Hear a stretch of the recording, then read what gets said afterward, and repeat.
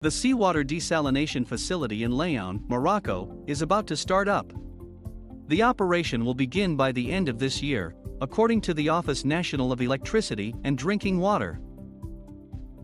The Director General of the WNE, Abderrahim El Hafidi, inspected the project site, where preparations for the commissioning tests of the project's first units are underway, and described it as a structuring and strategic project for provinces in the Kingdom's south, with very positive impacts on the region's economic and development dynamics.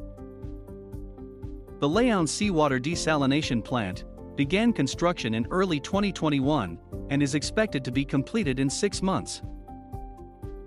It entails the construction of a new desalination plant capable of producing 26,000 cubic meters of water per day from coastal boreholes.